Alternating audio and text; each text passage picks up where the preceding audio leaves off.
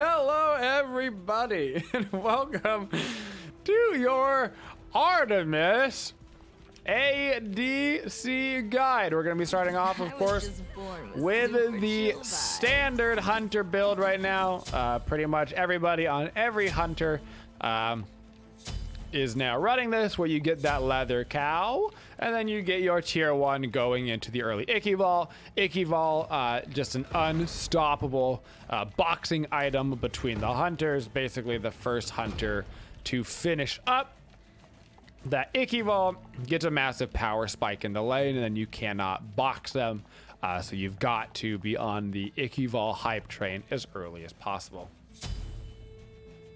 Now the good news for Artemis is that she is currently better in the meta than she's been in a long time. I would say that at the absolute upper echelons of gameplay, she's actually quite good, particularly in the hands of things like pro players. And then she gets progressively less good as you go farther down the chain. I have seen her success in ranked be pretty schmeh, and her success in casuals almost being non-existent. So she definitely is higher on that skill list right now, where probably the higher elo gameplay you're in, the better chance you have of actually watching the Artemis do well. And that's mostly because she just gets so strong as the game goes on. If you get into any mid game, late game, and of course if you get a first blood like this, you can snowball really hard out of control. I got your back, brother. So in Artemis, we're going to be starting with our 3. Also, the ability we're going to max out first. It's our lane clear. It's our god poke. Kind of everything. Just going to be a little rain of arrows that's going to do some damage and slow our opponent. And then at level 2, we're going to make sure to get our root. Our root, if we get level 2 early, can lead to some early kills, as we got there on Athena. You throw out that root, and after just a moment, it comes out into the world, and then it will root for 2 seconds. Reminder that roots in Smite are not affected by diminishing returns. They will apply diminishing returns, but they are not affected by them, meaning that that root will always be a full 2 seconds, regardless of how much CC that somebody has recently taken. You'll always get that full 2 seconds. Pretty aggressive there from my Shingten, not gonna lie. At level 4, we're gonna get our 2. There was a more recent change to this ability than less recent, and that is that your Artemis 2 does cleanse slows, which was a big help for her. So instead of Artemis 2 just giving you that movement speed and that attack speed, it does also give you that quick cleanse for just a moment. So you can utilize it in that manner to get some slows off of you, instead of just having to use Tusky for the CC immunity. You've also got a little CC immunity built in with your 2 nowadays. Reminder that Artemis's passive is not crit anymore either. She does extra damage to gods that are afflicted by crowd control. So this means whether they're in your root, whether your Tusky is smacking them in the head, whether a friendly is CCing them, whatever, you are going to get that bonus damage. She does not have that passive crit like she had way back in the day. For your level order on Artemis, you are going to go typically 4, 3, 2, 1. So we grab that point in our root second, but we are gonna max it out last. You typically level up your ultimate whenever you can. Increased damage and CC duration. Most importantly, there on Tusky. And then after that, you level up your 3, because your 3 is going to give you extra damage. for the lane clear. Then year 2 for a couple of reasons. It gives you extra movement, it gives you extra attack speed, but it also it gives you extra attack speed and extra duration, but it also decreases the cooldown. And then finally your root. The root will increase the damage and reduce the cooldown, but honestly for the most part you're either placing down the root preemptively at a couple of key locations to have like a little runoff spot, or you're just using it as a follow-up after Tusky where they're already standing still. So you don't need the CDR super low on this ability. Now I've grabbed myself a couple of wards so I can get out some deep wards. These are the 2 ward locations right now that I'm mostly digging on hunters. Right up here and right up here by the purple buff. So you can see this actually is gonna cleanse off this whole area. If you don't place the wards that deep, if you place them a little bit farther back, you actually can still get ganked from some other locations. So I do recommend going and getting those deep wards out. They are a lot more efficient. Gonna try to throw out a little root here over onto the Apollo. Now you can see how much damage that I am doing right now. That is because I have finished my Icky-Vol and started the Snowball over in the duo lane. Once the Icky-Vol is online, this item gives you 35 base physical power plus an additional 45 when you have it stacked up, meaning that this is actually an 80 power item that also gives you 30% attack speed, that also reduces your opponent's attack speed, which is why you see hunters picking it up ASAP, because it is just stupidly efficient. So if you also have a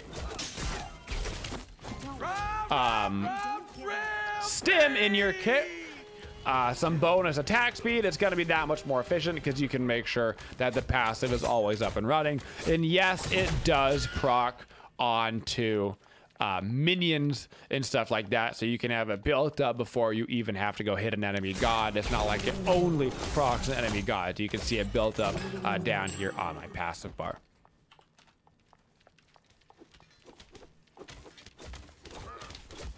For our standard combo here on Artemis, it's going to be pretty straightforward. We're oftentimes going to be using our 3 in order to close the gap between us and an opponent. After we use our 3, if we're going to continue the fight, we're standardly going to follow up with a Tusky. We're going to land 1 auto attack after Tusky and then go for the root. And then we're going to do as much damage as we can while they are inside that root. So once again, that standard combination would be you would throw down the 3, then you would pop your Tusky auto. After Tusky goes, you're gonna want to get that root out, throw it right down on top of them, and then you grab yourself the kill just like that. That's gonna be your standard Artemis combo. Your Artemis 3 isn't quite big enough, by the way, to hit the entire wave, so it can be a little bit helpful to auto attack the wave just a couple of times. That way they're all fully grouped within your circle, and it'll help out your Artemis lane clear a lot. If you can just hit, usually 2 or 3 autos is enough to make all of those creeps within the Artemis circle. Now I've got 2200 gold, so I'm gonna back up and I'm gonna get myself the Atalanta's bow. Once again, bunch of power, bunch of attack speed, bunch of penetration. I'm actually gonna get ganked by a random tasker while I'm in my inventory screen. What the? But sir, I can't see anything. I've got an inventory. We're talking about Atalanta's bow. This is gonna give you a bunch of power, attack speed, a little bit of physical pen, which is gonna be relevant as we get later on into the game. You don't actually buy it for the fizz pen right now. You just get it for the fact that it's cheap raw stats, and also the passive is very good. It's gonna give you that partial hastened fatalis effect, which helps you a lot.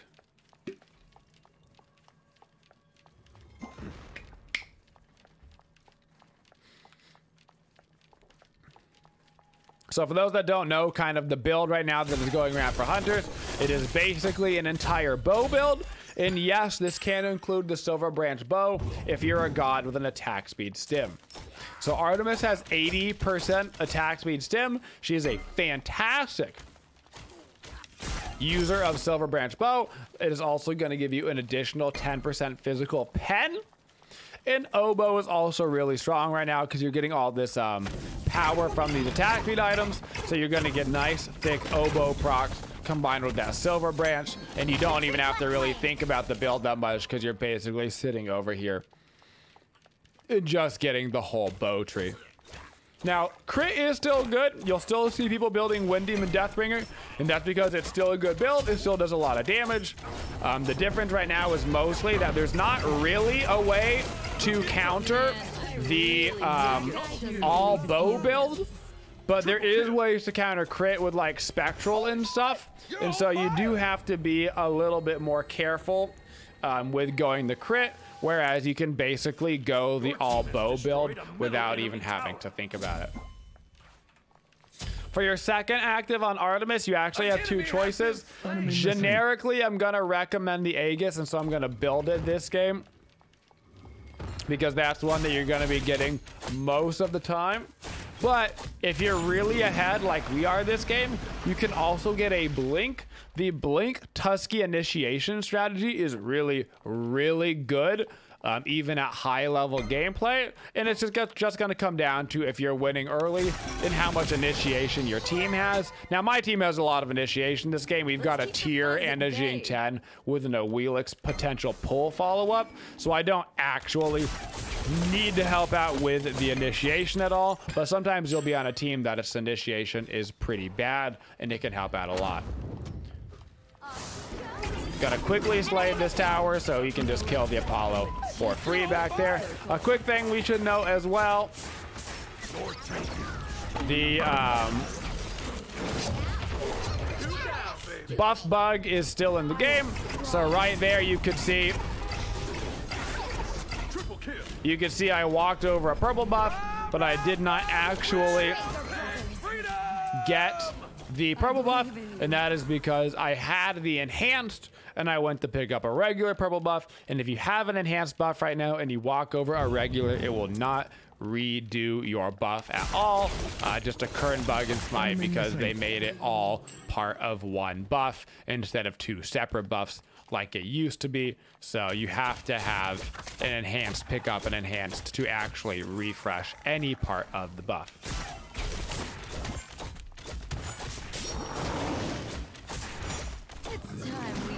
For our gods that we like to pair with Artemis, we basically have two separate strategies.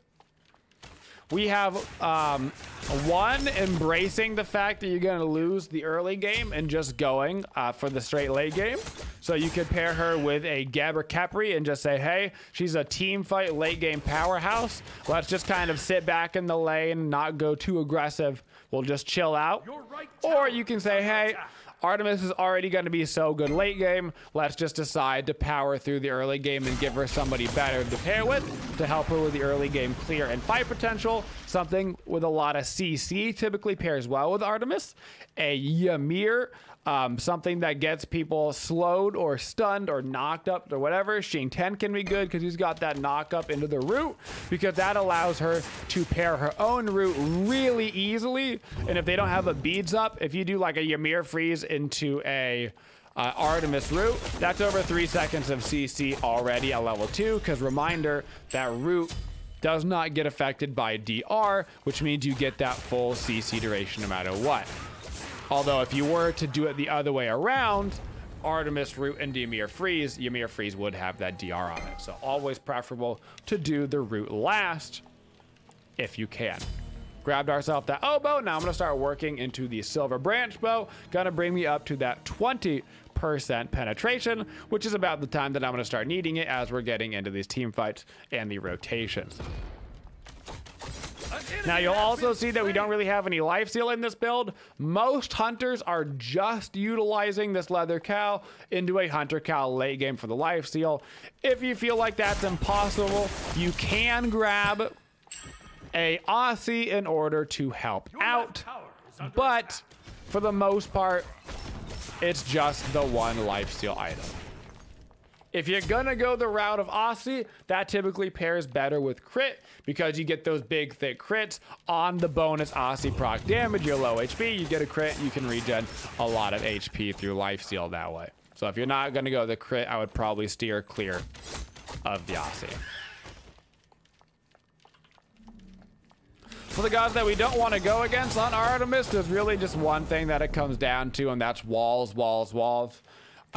We can immunity frame slows. We've got built-in CC immunity with Tusky, so CC isn't that big of a deal for us. The big thing is just going to be people that make walls that stop us from getting away. So we're talking Ymirs, we're talking Kabrakans, we're talking Mojas. Anybody like that is very problematic for Artemis because of the bonus movement speed and the ability to take off slows from her on her too. She's actually quite squirrely, as long as she has a little bit of room to run. Preferably, you would be not early picking Artemis. You would be picking her a little bit later in the P's and B's.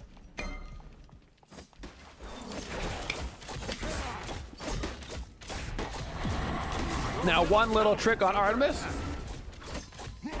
that you can do to kind of help yourself out after this team fight. Looks like they might try to steal. Nope. If you're getting ganked a whole lot, if you are getting rotated on, you might need to set up like a little escape area. So sometimes in Artemis, what I like to do is like throw out 2 different traps here and here. And that way you block off an entire path in the jungle. This is gonna 1, stop you from getting ganked too fast through this area, but 2, it is also gonna give you a little escape path where if you start to get ganked, you can pop your 2, run through this area, and then they have to preemptively pop a bead or use a movement ability or something to get over that, because you can have up to 3 traps out at the same time, which means you can utilize 2 of them in order to block a path and still have a 3rd trap up for your actual fighting. And assuming you're hitting that 3rd trap, those 2 other ones will always stay over there.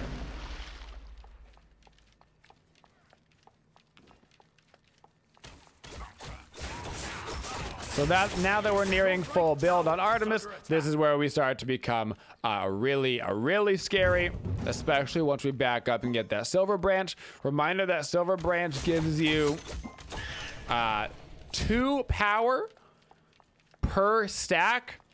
So when you see 30 stacks on the silver branch bow, that's actually giving you 60 power plus the actual power that the item already gives you, which means that it is not unreasonable for silver branch to be giving you near or 100 power plus when you have your attack speed stim pop. So I'm gonna back up, grab that silver branch bow. I'm also gonna start working myself into a Titan's Bane, although I don't wanna spend too much money on it right now because I wanna finish the Hunter's Cowl. But with the silver branch bow, when I pop my 2 right now, I've got 47 stacks. That's nearly 100 power just from those stacks itself, plus the 30 power I actually get from silver branch bow, meaning that this is currently a 130 power item. Now I want to finish that level 20, go grab my Hunter's Cowl, and then I want to back it up. For my final item, I'm going to be getting that Titan's Bane. Titan's Bane just gives us that last 20% penetration. So we've got the full 40% pen on all of our autos all the time. We don't have to utilize an executioner in order to hit somebody 3 times in order to reduce their power. Nothing like that. We just get it right off the bat. Plus, we've got that 40% power for against objectives as well, which means that this build absolutely shrekels Phoenixes and all of that. A little bit less efficient against the Gold Fury Fire Giant than a crit build. Obviously, crit is going to burn through those objectives, but way more efficient against the towers and the Phoenixes.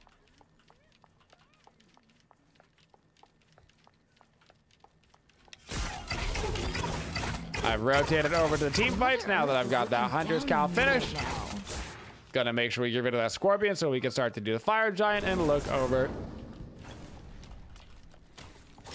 into the solo lane where we can just start grabbing ourselves some tier 2s. Gonna throw down a little root here just behind me. That way if somebody comes from right behind me, they might get themselves in a squirrely situation. Also giving myself an escape route. Always be trying to give yourself an escape route on Artemis. Your left tower This thing is under attack. I always try to keep out Your middle tower is under attack. a little trap behind me just in case. Now Apollo is over left lane still. He is going to be split pushing. They do have some people here, so we are going to have to turn and fight this. Gonna be just diving into them as fast as I can. Looks like my team is kind of getting zoned out in the back line, so I'm gonna kind of have to walk away for now. I can stick around and just come back into this fight because I do have some life steal. Ooh, actually, I gotta be careful now. There was a Scylla over that wall, and so they are gonna be able to put us down. Unfortunately, a lot of our team doesn't seem to be here. We didn't front line very well right there. With the type of lead that we have, we should just be absolutely W-king at them. There's no reason to be afraid of anybody on their team. We should have our Tyr and our Xingqian all up in their business all the time, just making some room, mostly for me right now because I'm level 20, in order to go in on them.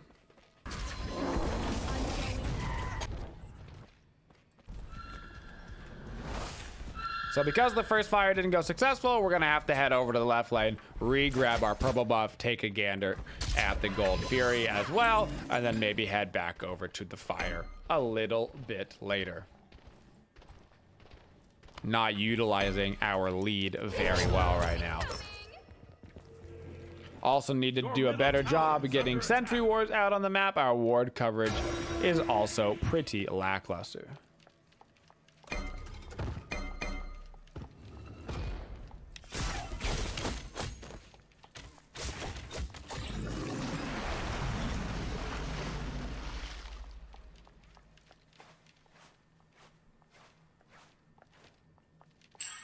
Head on over to the gold, see if we can grab that really quick. I'm not actually sure if it's even up or not. It is up. Gonna throw down that sentry ward. They don't know that we're here. Should be able to burn that Gold Fury pretty fast. You can see even without the crit, we are still wrecking the Oni Fury. Now this Scylla is actually W-king pretty hard at us. Unfortunately, Awelix was not ready. She can grab Scylla out of that dash with her ultimate. Doesn't look like she was ready. She was kind of right in the middle of her one animation, unfortunately. Now we do need to get set up around the fire giant again. This time we have the Oni creeps pushing out, buying us a little bit of time. So I'm once again going to call for the attack fire giant. Get some people over here. We'll be able to burn it down quite quickly. And if the enemy team shows up, we should be able to go right in for the fight, throw down a Tusky, and just immediately start grabbing us some kills. Now they've got a bunch of people at 1 HP. We're way less afraid to fight this time. This is exactly how that first fight should have gone. And now we go back to the fire giant. We don't want to get too greedy. I can even start tanking this. You want to make sure you come back and start to do the objective. Realistically, it would be nice for like the Xingqian or somebody to be tanking that right now. There was also a Morgana around the back that we're going to have to deal with. So we're going to have to switch off a fire giant yet again. There was an Apollo in the air. We got to be a little bit concerned about. I don't know if he had enough mana to still be in the air. That's a great ultimate from our Xingqian, and we'll be able to pick up the Morgana, but unfortunately not be able to get the fire giant, it looks like, yet again. Gonna have to be a little bit careful because now they have all respawned and they're gonna be coming back. I was just born with super Grab ourselves another sentry ward. I'm gonna head quickly over right back to the fire giant because we've got 40 seconds on that death timer, so we want to make sure that we are utilizing that the strongest god on their team is currently dead. Your right tower is under attack. I'm gonna get out a deeper ward back here. Gonna poke out a Scylla. She has to run away. Get out a nice deep ward. Hopefully somebody has a ward for in the back on the actual fire. We get it started right back up. Keep putting out some aggressive routes. So if they want to try to get in here, they've got to go through all of that. And this time it looks like we are going to be able to just go ahead and go for the burst on it. they don't have their Morgana there to Attack contest, middle and now we lane. can go immediately into the mid lane shove. In these late game team fights in Artemis, I'm obviously going to be responsible for the objective damage.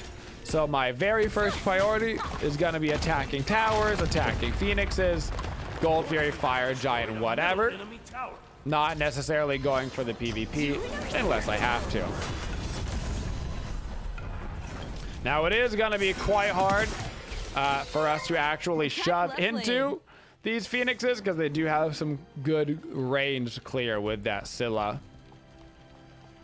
and the Morgana, so we might have to just kind of chill around, get multiple lanes actually pushed up right now. Destroy the left enemy tower.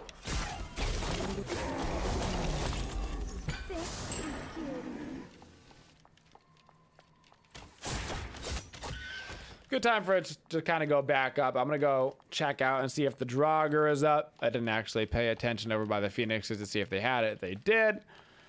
Sometimes getting that Draugr can be nice just to prevent the enemy team from getting it and utilizing it to help out with their Phoenix defense. It does make those Phoenixes a little bit harder to actually push into.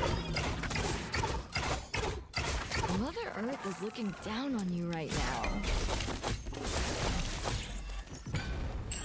Time to back up, get our active set. I'm gonna grab a red pot just for a little bit of extra damage.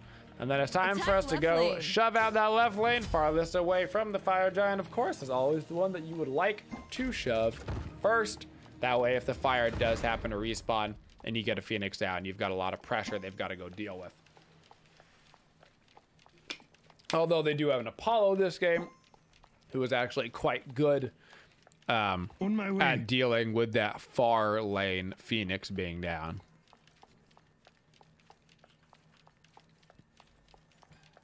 Gonna position myself aggressive over here into the jungle, get out a sentry Let's keep ward. the buzz Presumably at they have bay. that warded as well. They do.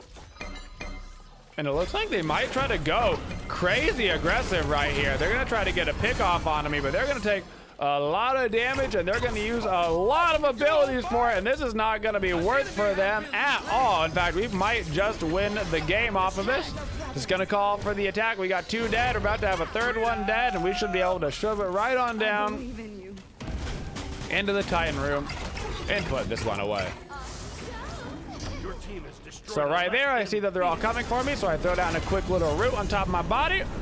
That way I can run back through it. I throw down my ultimate, Tusky starts to do work, get out a bunch of damage, and I basically just start running away using my CC immunities, using all of my CCs that I have in Artemis's kit, and to get myself the heck out of dodge, guys. One more thing, for that last item slot, it is going to be situational. You've got Titan's Bane and you've got Kin Size. Both are good in that last slot. It's just going to depend on who you're playing against. If the enemy is building more HP, you're going to want to lean into Kins. If the enemy is building more defenses, you're going to want to lean into Titan's Bane. And also keep in mind that Titan's Bane is going to be better against the towers and objectives than the Kin Size is as well. And that is our Artemis ADC guide. Thank you for supporting the Twitchiest community. If you'd like to see more videos, make sure you subscribe to the channel and always hit that bell for notifications so you don't miss any of the upcoming videos. Thank you for all your support and have a twitching day, y'all.